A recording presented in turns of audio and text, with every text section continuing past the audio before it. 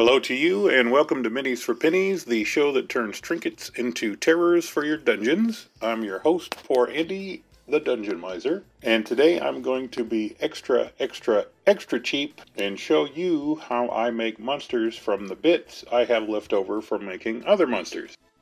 If you're a regular viewer, you know that I harvest a good deal of parts off of dinosaurs and dragons. They are a great source of reptilian tails that I also use for tentacles and wings for monsters. After I do all the hacking and chopping, I'm usually left with a slightly mutilated pile of leftovers. So today I'm going to show you two examples of monsters that I have made out of the choppy pile. For the first project, I'm going to make one of my favorite player killers, the Basilisk. Just a big old nasty lizard that turns players into statues and then chows down. Perfect for caves, jungles, and old ruins.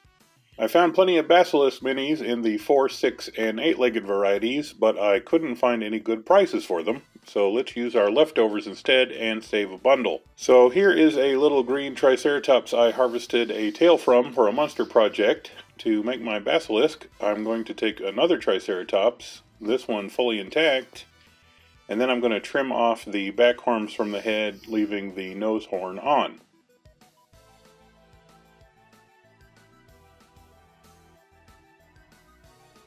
Then I need to snip some extra legs off of the green dino and set them aside.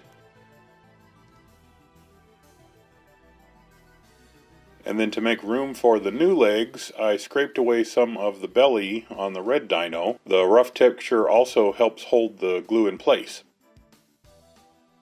For the glue, I applied a generous glob of E6000, and this will hold the new leg on tight without any pinning. And the extra glue will fill in the gaps on the body, and it will make it easy to adjust the legs until they sit just right.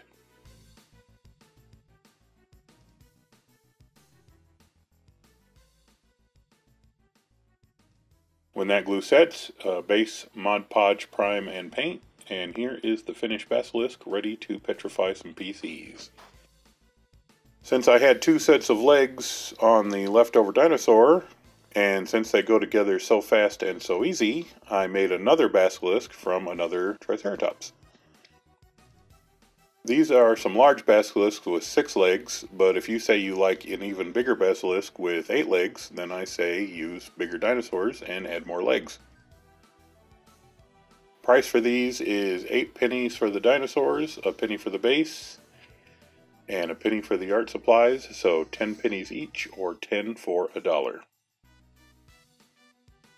So now on to project number 2.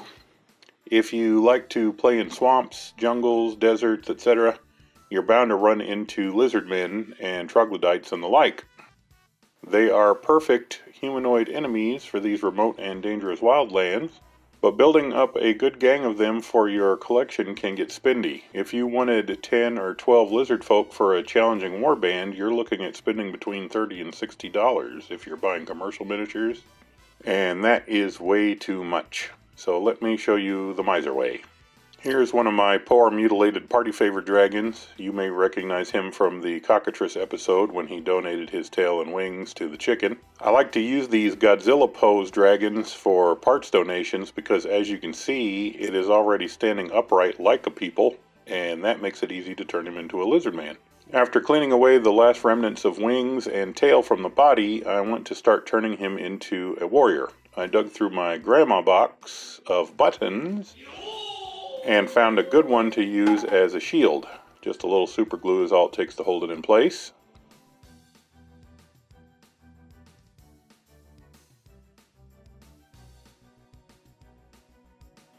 And next he needs a weapon, so I snipped out a tooth from a dollar store comb and glued it to the other claws for a long dagger.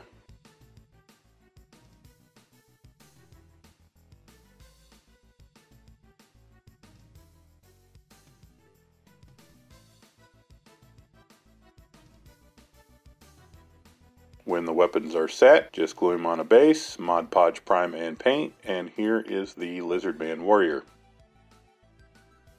As you can see, these go together really fast and they are simple to customize. You can repose the arms and give them different weapons just as quickly. Mine doesn't have a tail, because of the surgery, and it doesn't bother me a bit. But if you like tails, you can just harvest the wings from your dragons and leave the tails on if you prefer to have them. You can also swap the heads with dinosaur heads if you want a beefier lizard look. These cost 20 pennies for the dragon, a penny for the base, and a penny for art supplies, so 22 pennies each, or about 5 for $1, meaning you could easily get your warband of lizardmen for about $2 to $3 instead of $30. So there you go, 2 more classic monsters for far less than commercial prices, made from scraps, no less. Don't forget to smack that like and subscribe button to get more ways to save a bundle on miniatures, and if you like to support my work, you can buy me a cup of coffee in the link in the description and become a Dungeon Miser's apprentice like these good people.